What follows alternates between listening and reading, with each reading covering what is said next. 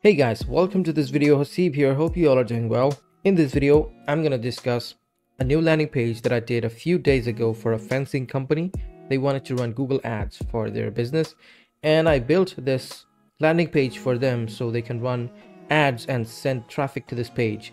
And I'm going to discuss everything about this page, what methods I applied, what are the best tips and tricks I followed to maximize the conversion rate of this page.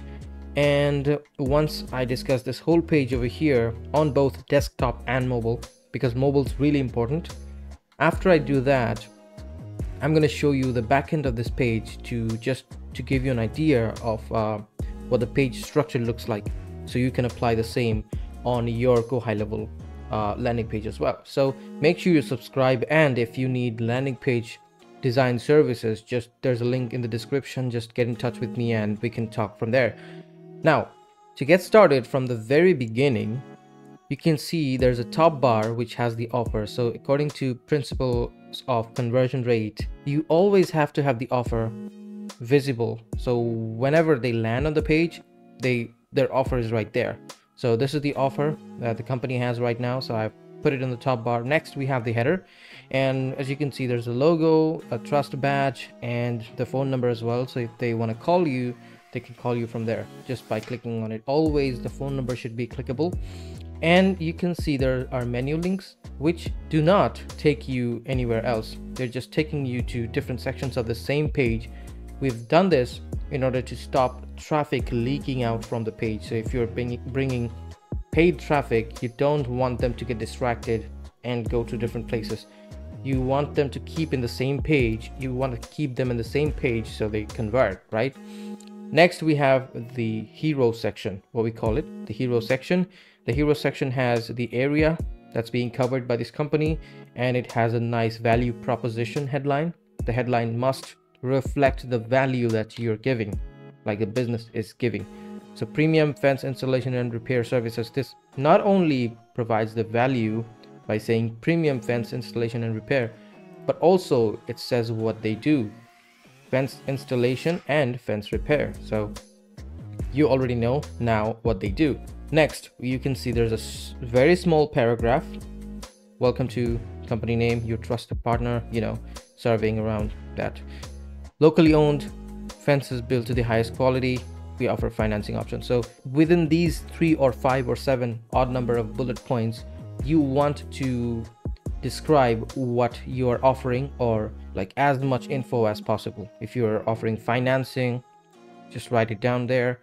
Like get a 10-year workmanship warranty, just write it there, followed by a testimonial. So a testimonial must be used as a buffer. We call it a buffer.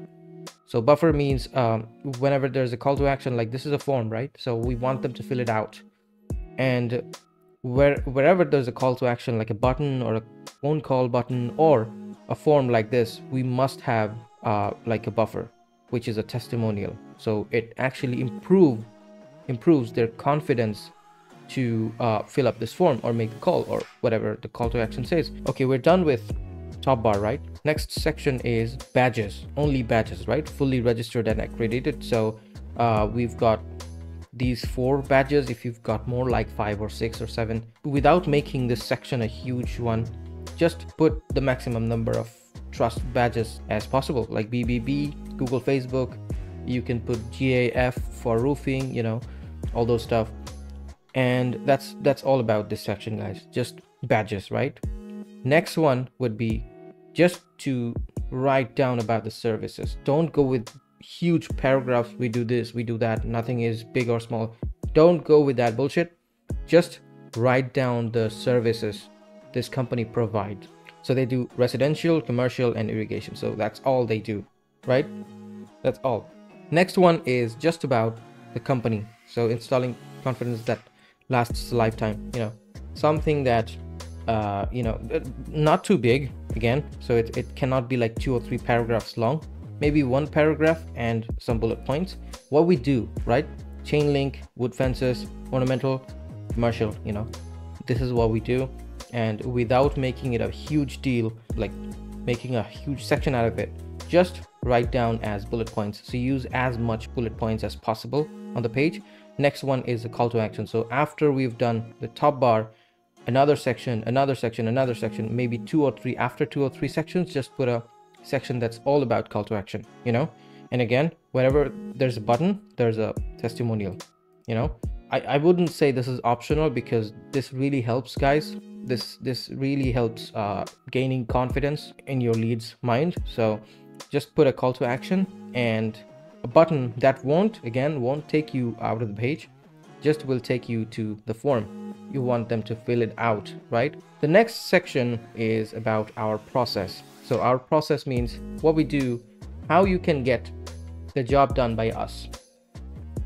So the first step of this 3 steps process is call us or fill out the form. So we want them to either call or fill out the form. Second step will be we provide you with a detailed quote and plan or an estimate, you know, whatever. The third one will be the result. So the result is sit back and relax while we do the heavy lifting for you. So these are the 3 steps, again followed by strong call to action. The next step is testimonial. So I've put images here, so you can do some testings, like put content like plain text as testimonials, but I've put images because yeah, if I put images, it seems like we are actually using the Google review thing, so it looks like a Google review. It is a Google review, by the way. Again, call to action. So I've put button to take them to the form and where they can call from. So the next section is portfolio or recent projects. So I put 8 images of their recent projects. So make sure these are authentic. No matter how crappy or shitty the images are, never go with stock images, guys. On landing pages, never go with stock images. They never work. And then the final call to action. So that's all, guys. Top bar, badges section, services, about the company, call to action, 3-step process, testimonials, projects, call to action. Now let's have a look on mobile. So I'm viewing this from an iPhone 14 Pro Max device. As you can see, while I keep scrolling down from phone, there's a sticky call to action that says call for an instant quote. That's super important. When you're having them view this page from mobile, always put a sticky call button, because they don't want to scroll all the way over the top or the bottom to find the call button, because they don't have enough time. They've got other options. You don't want to give them other options, because you're the only option. You want to make them available. So that's all for the sticky call button. And if we keep going down, you can see this is super mobile responsive, guys. Nothing is too big or too small, or everything looks, make sure everything looks perfect. And if the page goes really long, I would suggest hiding some of the sections, like a couple of call to action buttons, because you don't want to put extra call buttons, because as there's already a sticky button there.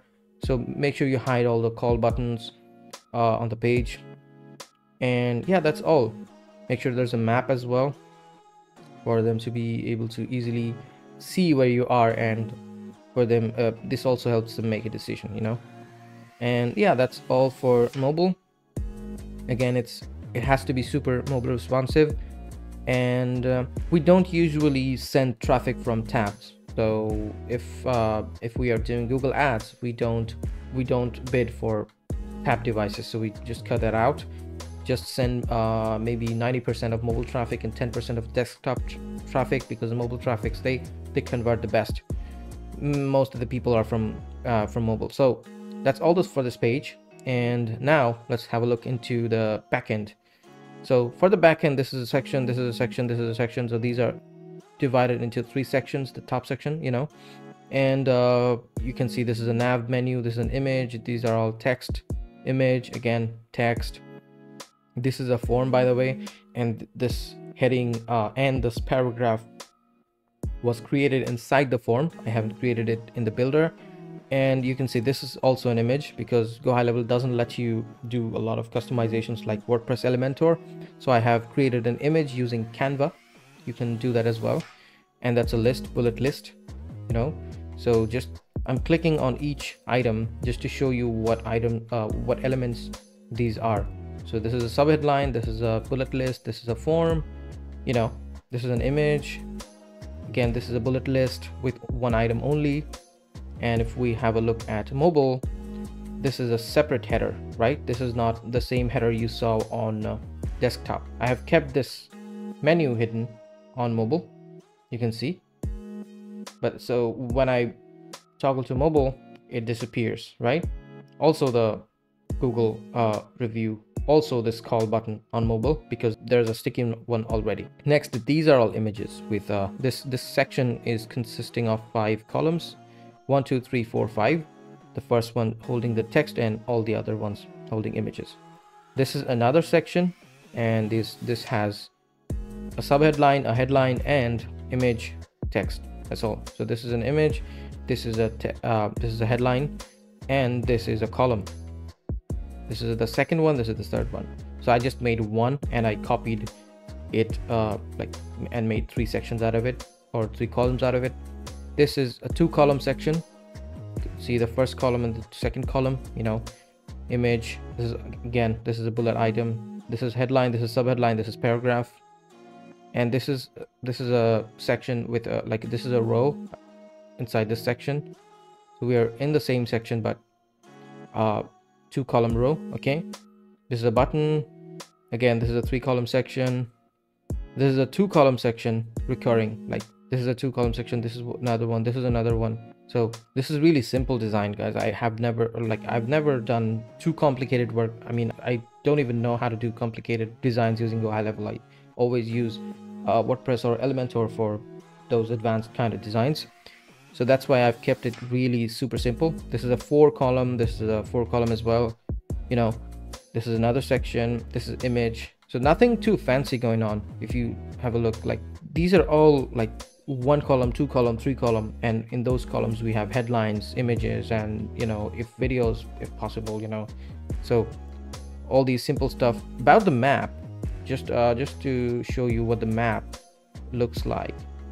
This is not the GoHighLevel map element, guys. So this is what I've done is I have gone to maps.ie and I have created a map from this page by giving all this information and copying this code from here and putting it here. So this is a custom code element, you know. So if you go to code, so this is the element I used to create the map, you know. And again, this is another section, this is another section, which is the footer. And if we go on mobile, I've kept the sticky section of button to call all the way at the bottom. So this is the section. And if you have a look at the setting where it says sticky on the section, so I've said stick to bottom on scroll. That's why no matter where I scroll to from mobile, it always sticks to the bottom. That's the setting I've applied to this section, so it never moves, you know. That's all I've done so far with this landing page, and I've applied the same method to multiple business categories, and this works so well, guys. So I highly recommend going with this page layout on GoHighLevel if you're using GoHighLevel, of course. And that's all, guys. That's all I wanted to share. Hope this video helped you understand the GoHighLevel builder and also a bit about principles of conversion rate optimization for landing pages. And that's all. Subscribe and have a good day. Thank you.